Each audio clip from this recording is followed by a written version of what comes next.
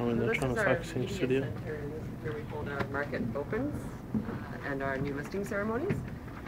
Generally, we have a little reception in this area first, and then it's actually right above you is where the market opens themselves take place. We can see the picture on the news or in the paper. If the people are standing here, and whatever or whoever it is that opens the market, their logo and information is posted at the top there. So we have our countdown, the siren goes off, and we open the markets.